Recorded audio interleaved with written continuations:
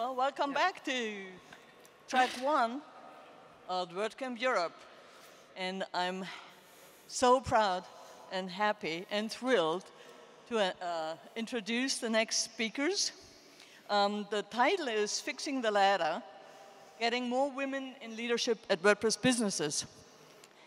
We have Siobhan and Dee Thiel in a conversation today.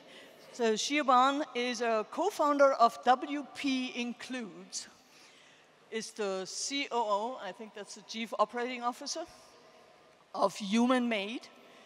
It's an enterprise WordPress development agency. She has experience in people operations and operations at the director and executive level. They're also people.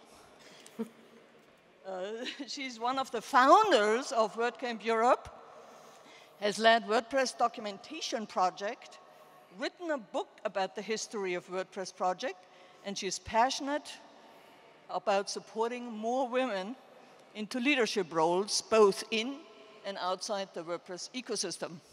Thank you. A round of applause for Siobhan.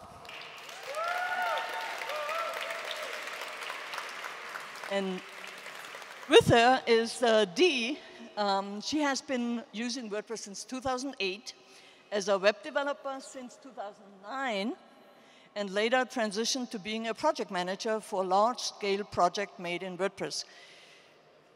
She used her project management skills to lead the historic release of WordPress 5.6 Simone, and she is obviously a huge fan of the WordPress community. She is an organizer and mentor with WP Includes, and a co-host on the podcast Future of Team. She has organized WordPress events, speaking and sharing her enthusiasm for the community at them whenever she gets the opportunity, both at home and around the world. Big round of applause for Dee Thiel. Thank you. Thank you. All right, take it away. Thank you, Birgit. Thank you, Birgit. Hello, everybody. So we decided instead of standing up in front of you and waving our arms around, we're just going to have a chat. And you get to watch us have a chat for the next sort of 30 minutes or so. Yes, indeed. So hello, everybody. So, Dee, let's start with why are you here? Why am I here? Well, because I've been involved in WordCamp since about 2011. I have watched and seen so many people's trajectory grow and change through the WordPress project and through their businesses and careers. I've seen that happen for a lot more men than women, and I'm here to talk about it because I'm very interested in seeing that happen for more women. Yeah. Why are you here? So I am here because I've been involved with WordPress since about 2010, and I've had a really great career within WordPress. I'm obviously COO of Human Made now, and I think the further I've gone along in my career and the more senior I've got, the fewer women that I'm interacting with. Yeah. And you know, we had sort of last year, we were organizing a panel, an enterprise panel at WordCamp Europe, and it was actually really challenging to get senior women to come and speak at that panel. And at that time, I was just like, where are the women at this level? Where are the women at the more senior level? So this is why we started WP Includes, and why we wanted to talk about it here today.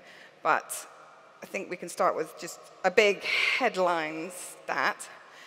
So we did some research on 5 for the Future organizations, and out of the 200 companies, 4.1% have a named female as their CEO or president or managing director or whatever that is.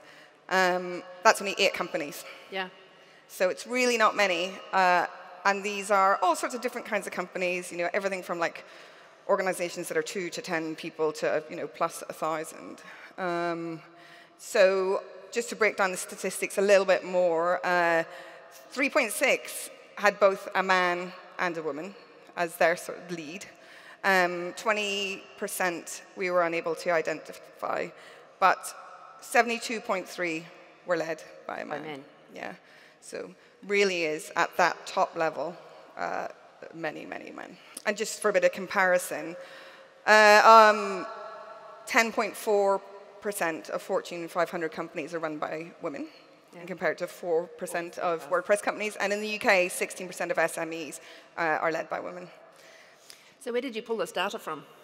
So first of all, I asked ChatGPT, but that was junk. So I didn't get very far with that. I thought I was going to save myself loads of time. Yeah. Didn't save any time. I just wasted time. So I asked Angela Jin to send me the list of the WordPress 5 for the Future contributors who've pledged to it. I thought that was a good sort of data set to start with. And then we just went through them one by one. We looked them up on LinkedIn. We found out who their leader was. We looked at their company size, where they're from. And this is all data that we're going to include in the survey results later this year with a bit more analysis around it. So. And what else does that tell us? I've gone forward. What else does it tell us? I think those 5 for the Future organizations are really broad in terms of what they are. So we have got like big geographical spread. A lot of companies in India, a lot of companies in Indonesia, a lot in Europe, a lot of in America. But it's very geographically spread and also very different in terms of size. So you've got everything from like maybe a couple of people who are like sort of freelancing together to the likes of GoDaddy and Newfold and you know, organizations like that. And so it's actually, it's kind of a difficult pool of people to compare to one another because they're actually... There's so much diversity in that. So much diversity, and it's like, you know, the only thing that holds them together is the fact that they're tech and WordPress. Earlier in your career in WordPress, you researched and wrote a book about the history of the project. Do you have any thoughts on factors that might have led to those statistics or the disparity between? Yeah, absolutely. I researched a book about the history of WordPress. Some of you may have read it. It's called Milestones, The History of WordPress. It was as part of the 10-year celebration of WordPress. So I interviewed 48 people for the book from the early days of the project. 43 of them were men and 5 were women. Wow. And that I was really actively looking for women to interview for the book. But that's kind of, when I looked back at the interviews are all online on archive.wordpress.org. And yeah, that's what the breakdown was, which is kind of sad. The first WordCamp was in 2006 in San Francisco. Here it is. You've got the schedule up here. This was a tentative schedule, which was published online. They're all men, all of the speakers, and you can see the audience. I mean, you can't really pick out exactly, but you know, there was a lot of men there. And then fast forward 6 years to the first WordPress Community Summit. Is anyone there here? A few of you, hello. Yeah, we were there. As Tom, I met Tom there, and many people from WordPress. So this is a photograph of all of us. This was an invite-only event, and the list of people who were invited is still on make.wordpress.org. It was like core developers, you know, designers, all sorts of different people. And it says on the post there was other big deals from the community of WordPress makers: themers, plugin devs, consultants, agencies, hosting companies, translators, WordCamp and meetup organizers. I was absolutely flabbergasted that I got invited. I was doing a bit of writing for Smashing Magazine at the time and was like, oh my goodness, they've invited me. They noticed me. But probably because there wasn't many women to invite. So we had 122 men were invited and 14 women. And you can see in the picture here, there's a lot more men than women who were invited to the event. And that, you know, it was wonderful. It opened so many doors for me, just being there and being with all of those people. I got lots of freelancing and job offers. I ended up getting a job at Audrey Capital. I met Tom, who's over there. He's the CEO of Human Made. I'm not the COO. All those doors were opened. And when you look at this picture here of 12 years ago, so many of these people are running those big WordPress companies now, the plugin developers, the agencies, and the network that was created in that moment was really solid, and there was not many women went there. Oh, it works.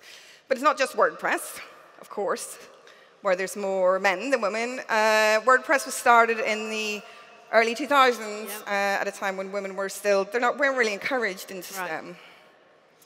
Interestingly, it wasn't always that way.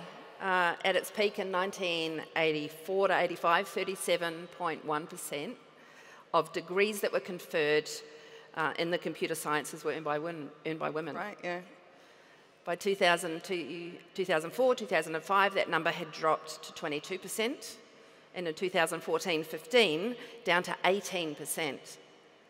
Most recent figures that I could find were for 2017-2018, and it's sitting now at about 20, or sitting then at about 20%.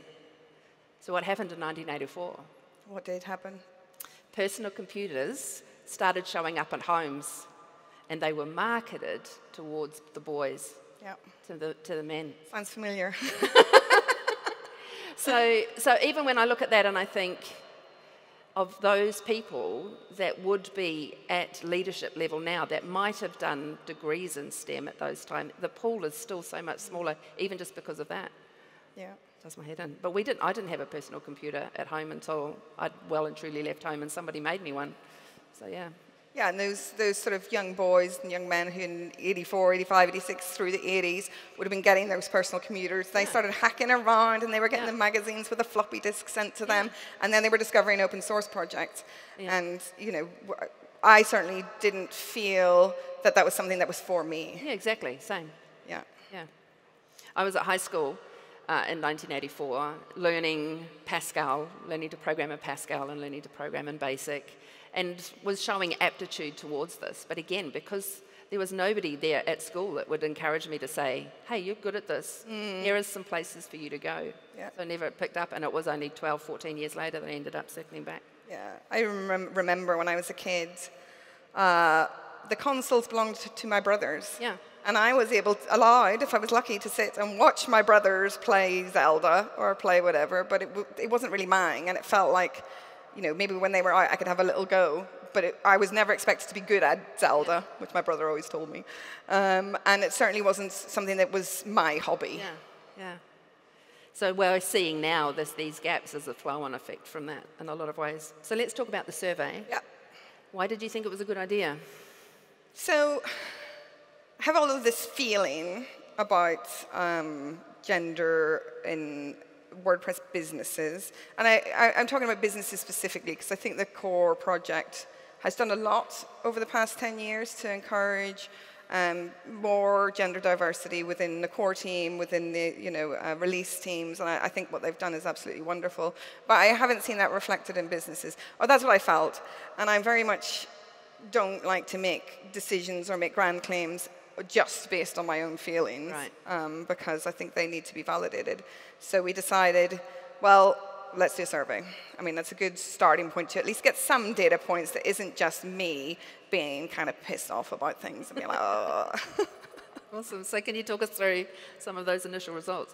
Yeah, sure. So we've had 275 respondents so far. I see maybe 200 to 300 people in this room, so if you haven't responded, maybe we'll get another 200 there. We'll have a QR code at the end for you to fill it in. We've had more women than men fill it in. So really encourage men to fill it in as well, because we want to get a really rich data set, and if only women fill it in, we won't have any points of comparison. And I want to be surprised. I don't want to just validate my own biases and my own assumptions. So we'll go through a couple of the stats, because like I said, the survey's still open. We're going to publish a full report, which we'll share around September time. So these are some of the policies that we asked, and I can't actually see because it's very small here. So the thing that really stands out for this one on me is around flexible working. Flexible working is hugely important for anyone who's got caring responsibilities.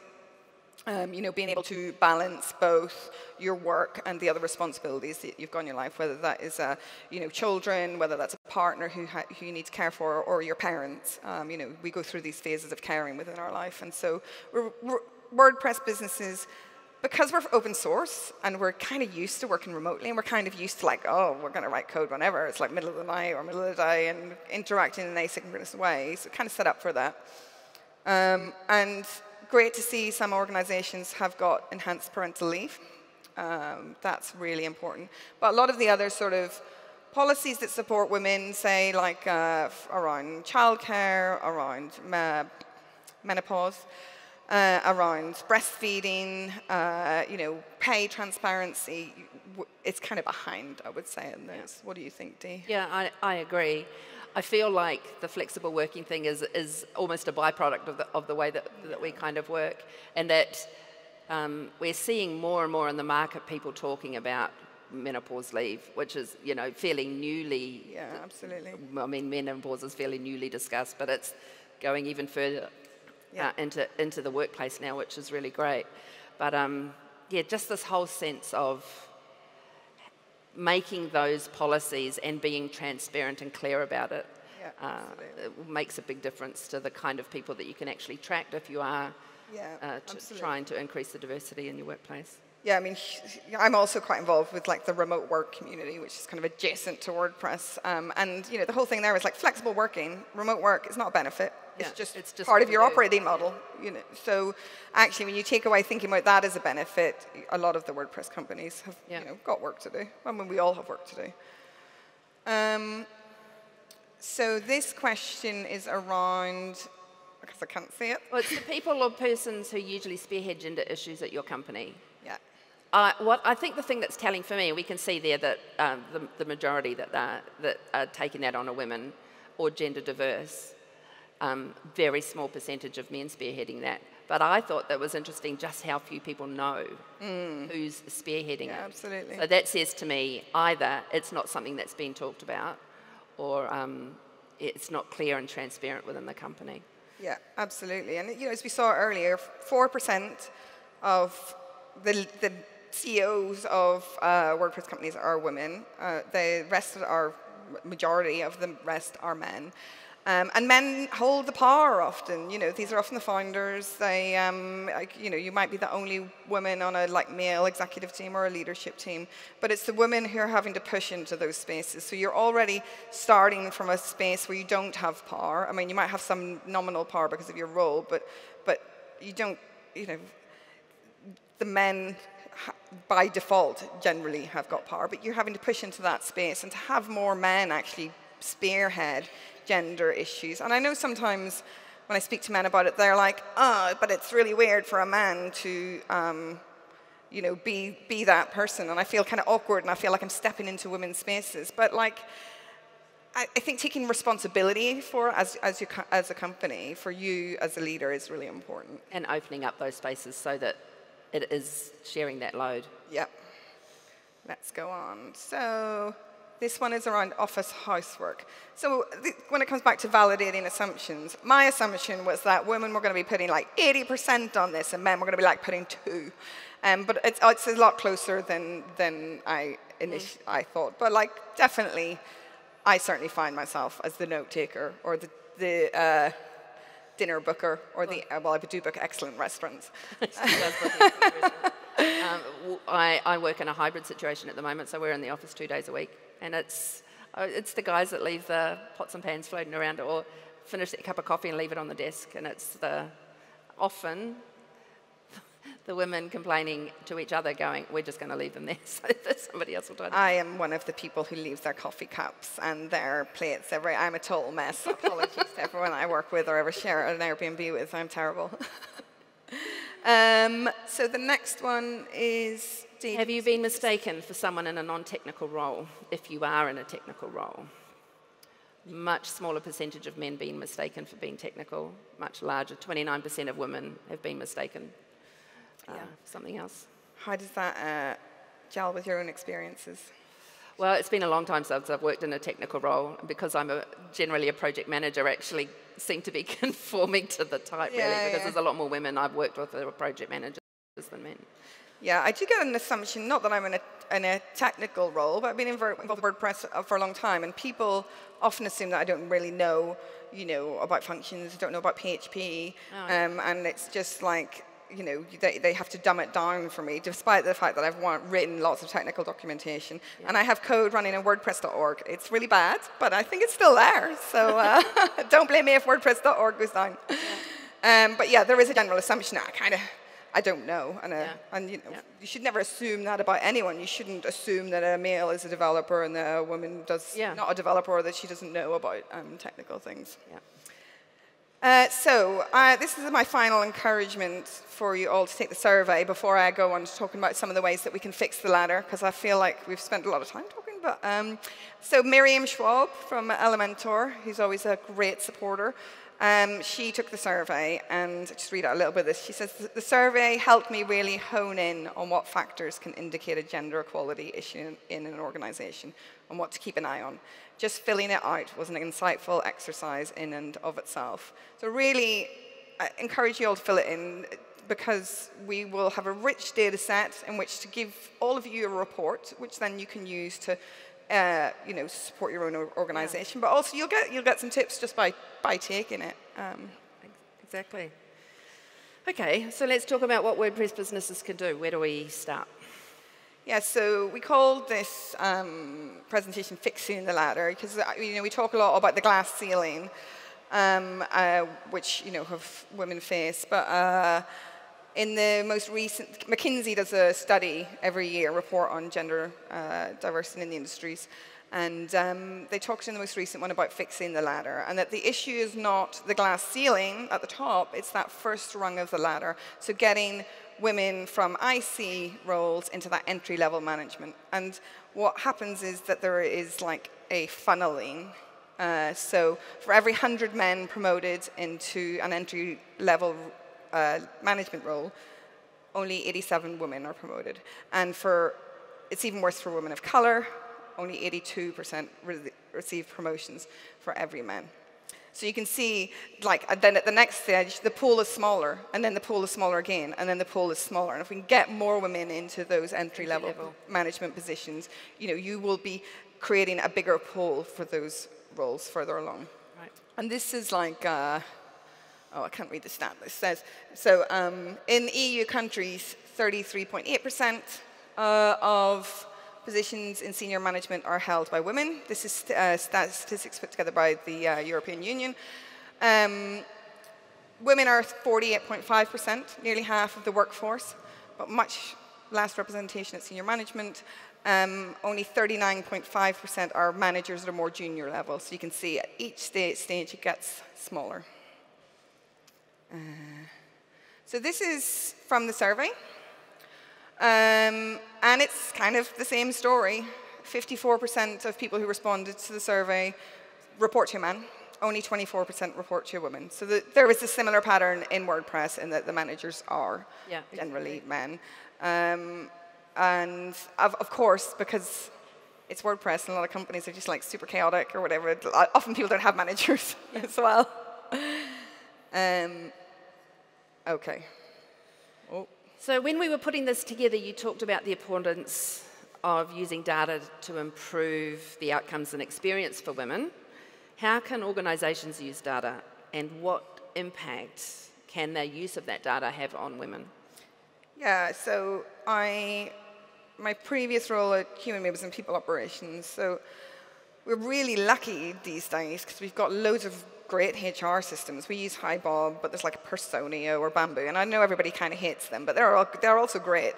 And they give us loads of data that we can then use to track what is actually going on within our companies. Same with like application tracking systems like Workable or Bullhorn. Yeah, there's tons of them. We all use them. We all love them and hate them.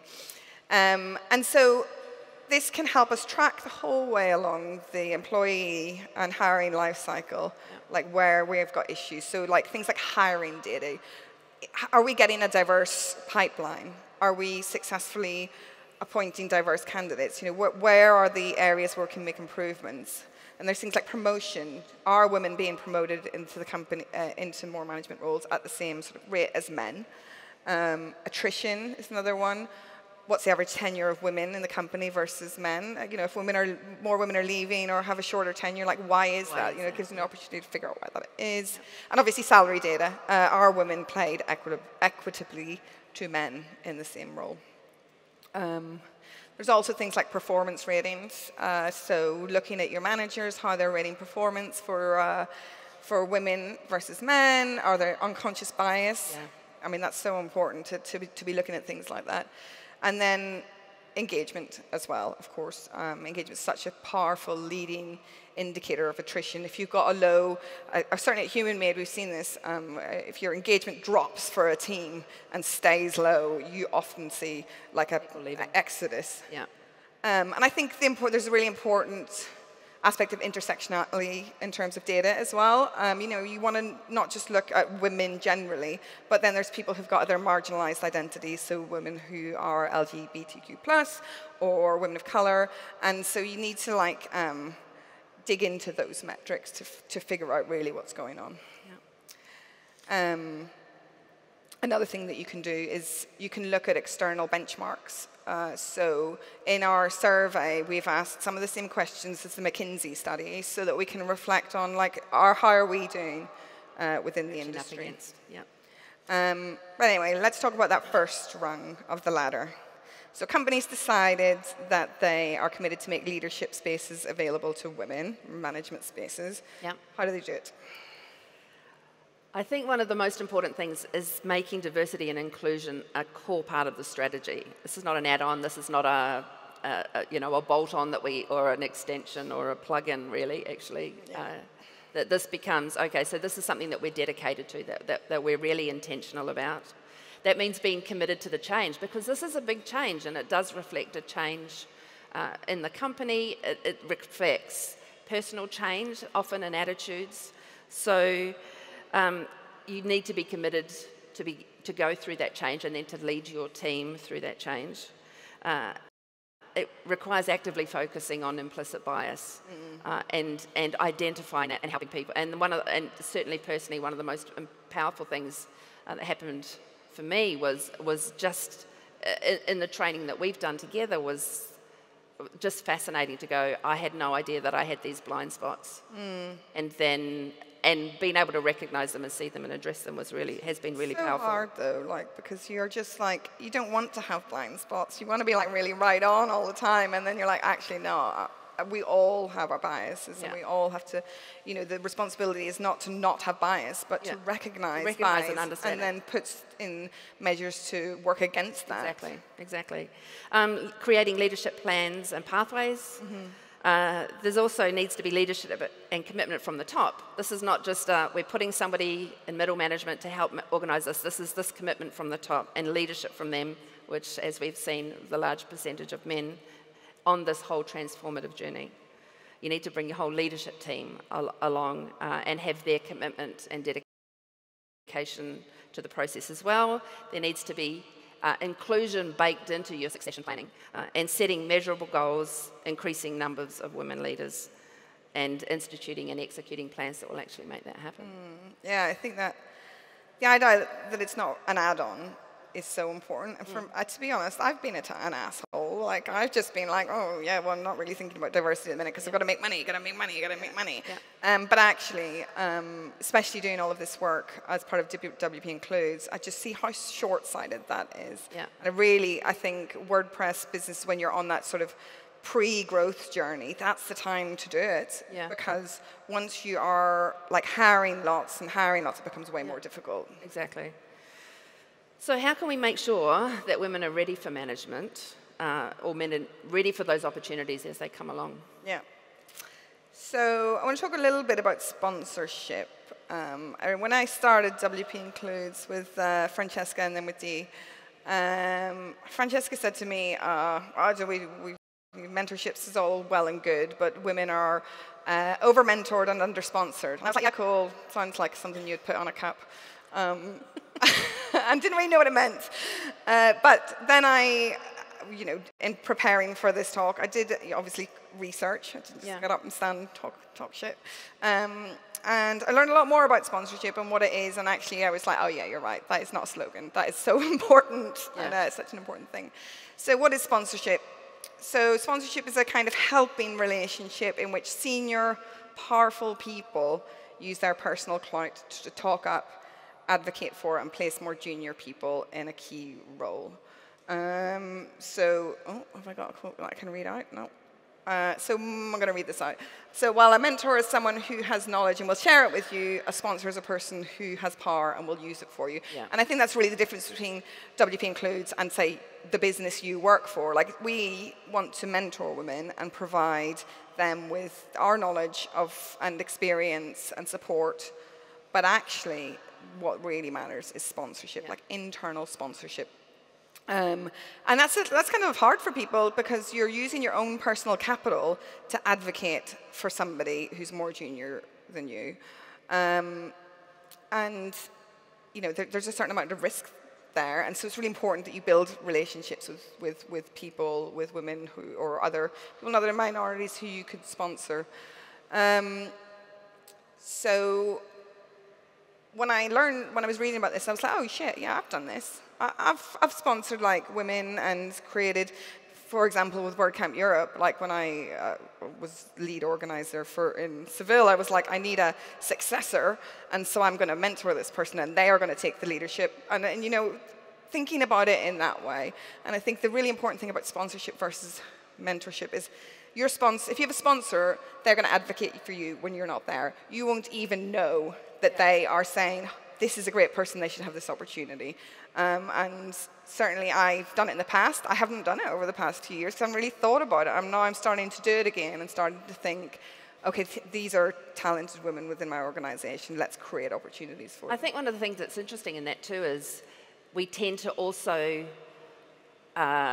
sponsor or think about the people that are like us. Yes, absolutely. And so one of the challenges that we have is actually putting that outside of, for me, sponsoring another woman, or actually for the men that are in these leadership positions, actually not just thinking about the guy that that you've connected, that you get along really well with, is also thinking about, well, who are the women that could also come in here into this space and actually be actively fostering that. Yeah, as well. When I think about those like spaces, so in terms of people being similar with you, well, if you get a big group of blokes, maybe a couple of women there, but they're all like the WordPress Community Summit, like you're building that network, you build those relationships, you build those trust, and then you're like, oh, I remember that person, and I'm going to put them forward for that thing. Yeah. But you need to actively go out of your way to like learn about and get to know people who are not the normal people who you normally just gravitate towards. Yeah. But there's a lot of different ways that you can do it. You don't just have to like put people forward for projects or use up your social capital. So things you can do, like help them to strategize about how they can get ahead in your company. You can connect them. That's really a great way to help people, is to connect them to other people in your network who you think could help them. Talk them up to other people. Say, Dee is great. Talk to Dee. You should talk to Dee. Dee is great. Share what they post on social media. And I think really suggest them for projects that they could own and show, that would help them to progress within their career. Right. So I guess a final thought on sponsorship. Oh, carry on. I'm getting ahead of myself. You're getting ahead of yourself. No, I just wanted to say one final thing. 4% of WordPress 5 for the Future organizations are led by women. Most of them are led by men. And so those men can find women to sponsor within those organizations and create opportunities to them. And you're the people. You're the people who make opportunities for women. I will do my best, but there's so few women that the opportunities that we can create are limited. So it really is a call to all of you to sponsor women, sponsor particularly women of color, women who are LGBTQ+, who are also very underrepresented, and and that's where we will see change. Yeah. So anyway, sorry for getting ahead. So I'm going to ask you a question now. Is that right? You are. I am. Okay, so one of the things I hear from leadership teams, and I say myself, to be honest, is they don't know where or how to recruit senior women. And I have really struggled with that, particularly into sales, commercial roles. There's very few women in the talent pool, and in engineering roles as well. Mm-hmm. They're kind of unicorns. So what advice do you have for them? Implement sponsorship programs so that actually just becomes baked into the process, where senior leaders advocate for high potential women, helping them navigate career path and gain visibility. Actively creating spaces in your networking programs for women. Be transparent about salaries and offer competitive salaries.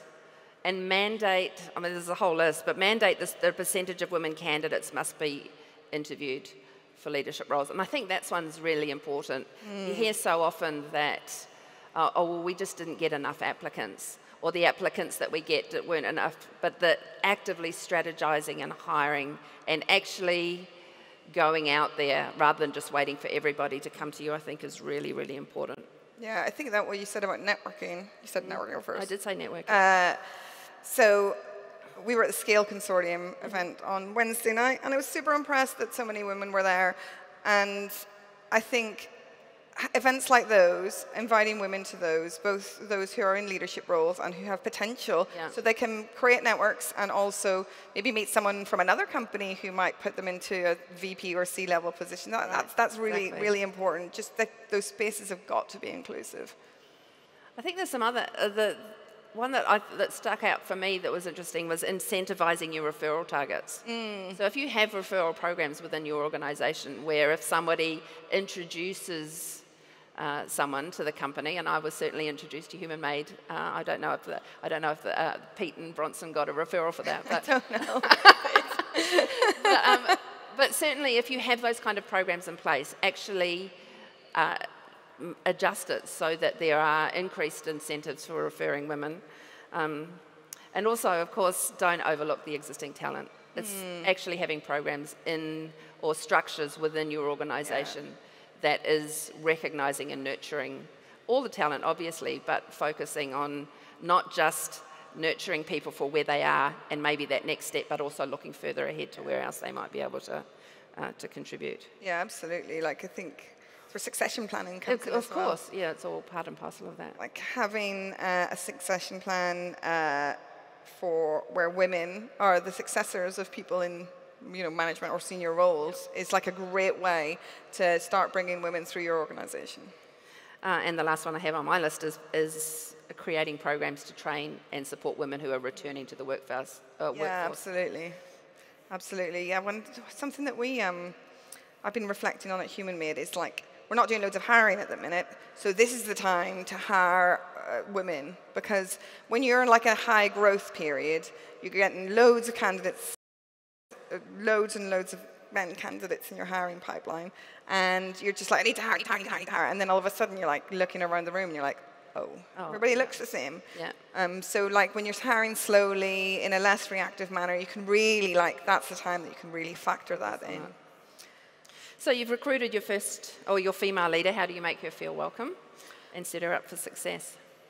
Yeah, so I have been the only woman on a all-male executive team. Some of whom are here. Over there. And I have to say, when the first women joined the executive team, it's also there, I was just much happier. I mean, I felt much more comfortable within my role. And, generally work day to day was fine, but certainly there was times when we were away together that I'd just be like, it'd be really nice to have a woman here as well. It's just, because you feel it. You feel I'm different, and you always are aware that you're different. And so having someone who's similar to you really helps you to build that psychological safety that is really important. So I think, one of the things that Francesca and I talked about before this presentation was how, when she became the first female leader at XWP, how welcome they made her feel. And they went out of their way to welcome her and to try to figure out, okay, well, the dynamics of this team are going to be different now, and so we have to think about that. And actually, it shouldn't be the woman's responsibility to change and think about all of those dynamics. It's the team's responsibility, and you've got to know the whole team has got to know the value of a diverse team. And I think something that's key for me and kind of gets forgotten is it's really important to celebrate the different ways one can be a leader. Leadership is often associated with sort of aggression and being very directional and very hierarchical, and that's, often women's skill sets are slightly different. So there was a study by Catalyst. I'm going to read some of the quote, but I can't see the whole thing. So it says that women leaders are subjected to extreme perceptions, and so I'm just going to paraphrase this a little bit. So when women act in gender-consistent ways, so you're cooperative, relationship-focused, you're perceived as being too soft to be a leader. But when you are gender-inconsistent, when you're authoritative, you're ambitious, you're pushy, and you focus on you're viewed as too tough.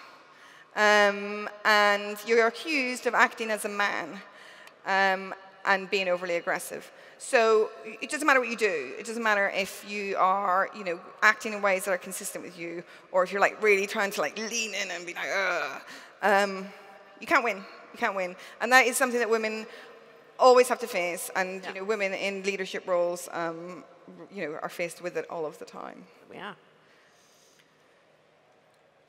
There's much more to talk about, and we'll be sharing more about how you can support women and other minority groups in the results of, of the survey. So we have got the survey will be closing at the end of June. Please fill it in. Please give it to everybody in your companies to fill in. What we want to achieve here is to, we'll share the survey results in an anonymous and confidential way, but also talk about the things that the WordPress businesses specifically can do to get more women into leadership roles in their organizations. And so we want it to be something like that's really, really helpful. Yeah. I think some people, when we were doing it, were like, oh, you're just doing this to shame men. I don't care. I don't want to shame men for preaching. Why waste your time doing that? Yeah. This is about helping us all get better as a community. So also, we're currently looking for new mentors and mentees for WP Includes. The last, it's like a 5-month program. It went really well. Everyone got a lot out of it. So if you would like to apply, you can do that through the website. And finally, if you want to chat to us, we're going to go to the Do the Woo. Does that say 3 p.m.? It's not at 3 p.m. It's at 12:30 p.m. Oh, get past the slide. So we'll be at the Do the Woo thing at 12:30, not 3. And you can just come and chat with us about, well, anything, but particularly this. I want to thank crowd favorite Human Made Next WP, who have been supporting us, and we don't want women to do free labor, so we were paying someone to do all of the research and the report for us, and that's really important. So finally, take the survey. There's a QR code. We made it easy for you. Just get that QR code, take the survey, share it with your organization. Thank you, everybody. Thank you very much.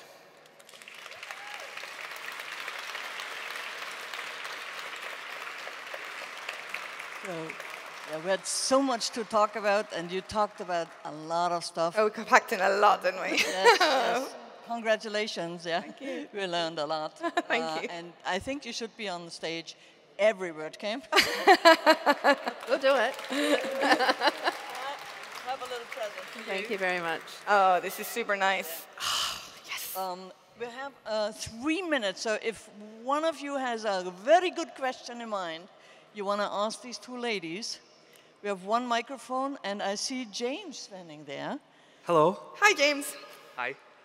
Oh, there he is. My question, so a lot of the things that you spoke about around programs and leadership roles for women are great when your organization is large enough to have those levels available.